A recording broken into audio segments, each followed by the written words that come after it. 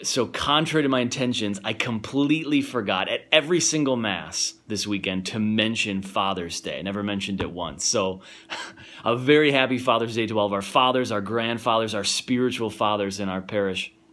Fatherhood so essential in passing on the faith, in defending the faith and the family. And so God bless all of you fathers for all the great work that you do in making visible in some faint way the fatherhood of God, which the world desperately needs. Thank you so much.